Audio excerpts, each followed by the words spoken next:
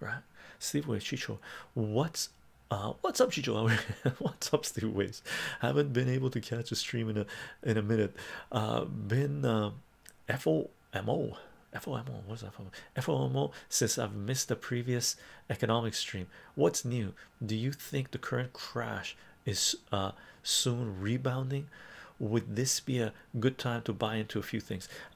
Okay, Sleepy is talking about the stock market, right?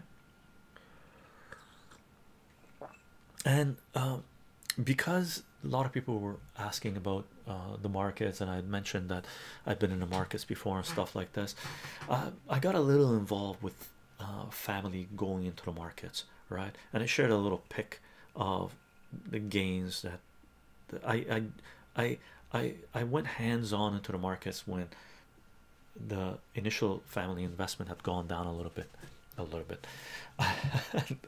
and I started doing what I I needed to do, right? And you have to spend a little time in the markets and stuff like this to get the flow, right? This is a dance. If you're trading, you know it's a dance. It's a flow.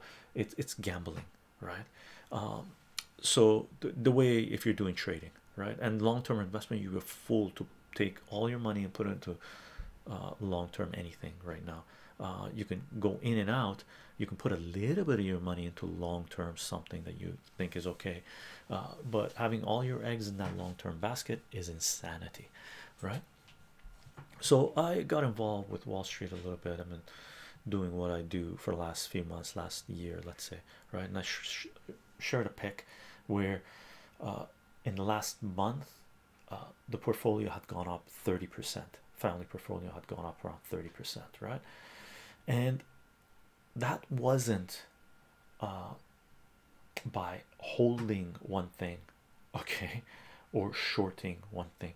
Right now the markets are in a way that you have to be flipping, you have to be trading, okay? You can go into long-term certain place for a certain period of time, right? But take your profits where you can. There are certain places that I can tell you that the family is in, that they're going for a bounce, and certain places they're going for a crumble, right?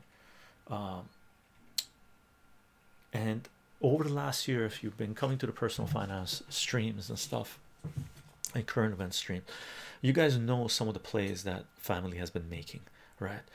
Puts on PayPal, puts on Moderna, puts on Lululemon, puts on Etsy, puts on DoorDash, puts and calls on Nvidia, calls on coin, options trading, cannabis long.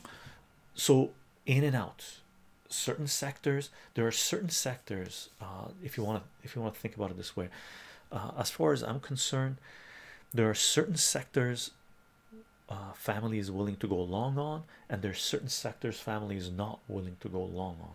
That means the ones that we're not willing to go long on are put plays. The ones that the family is willing to go long on are either call plays or just get the equities, just get the stock.